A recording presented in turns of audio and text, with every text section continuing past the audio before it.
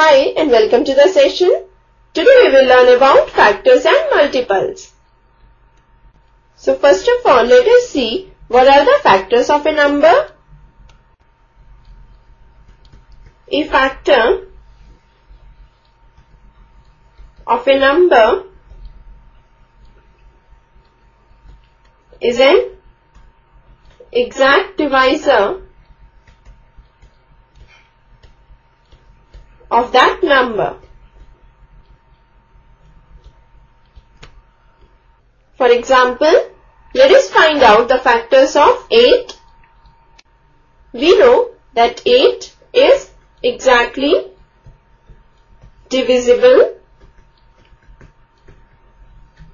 by 1, 2, 4 and 8 itself. So that means 1, 2, 4 and 8 are the factors of 8. Now there are some interesting facts about factors. First is that 1 is a factor of every number, as every number will be exactly divisible by 1. Next is every number is a factor of itself, because every number will be exactly divisible by itself. Next we have every factor of a number is less than or equal to the given number.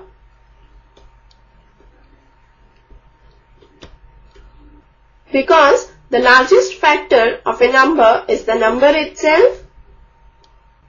And lastly, number of factors of a given number are finite. That is, even if the numbers are large, then you can always count the number of factors of such numbers. Now let's move on to our next topic, multiples. A number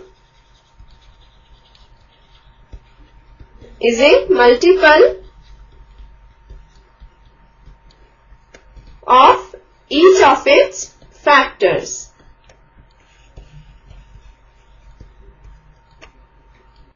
Now here we found the factors of 8, that is 1, 2, 4 and 8. So we can say that 8 is the multiple of each of its factors, that is 1, 2, 4 and 8. Let's take one more example. Let us find out the multiples of 2. They will be 2, 4, 6, 8, 10, 12 and so on.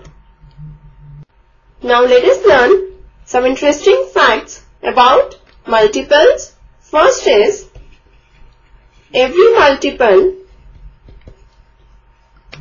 of a number is greater than or equal to that number.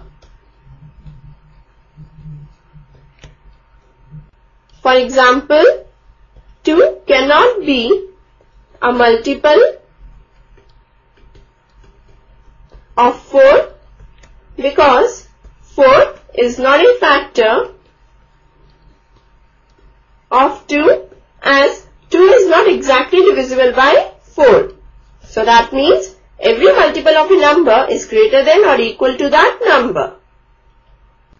Now next is the number of multiples of a given number is infinite.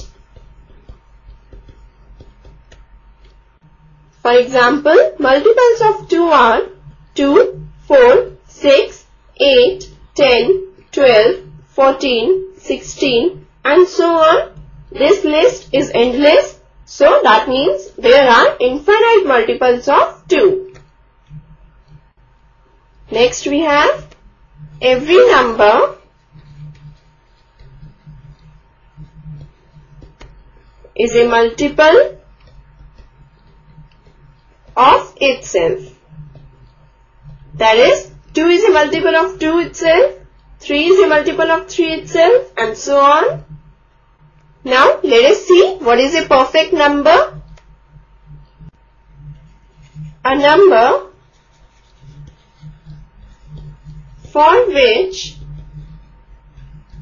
sum of all its factors is equal to twice the number is called a perfect number.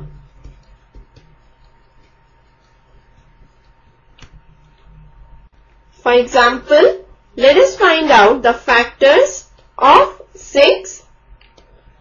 These are 1, 2, 3 and 6.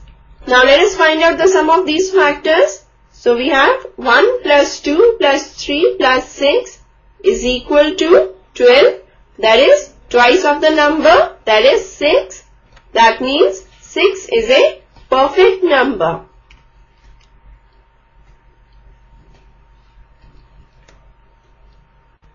With this, we finish this session. Hope you must have understood all the concepts. Goodbye, take care and have a nice day.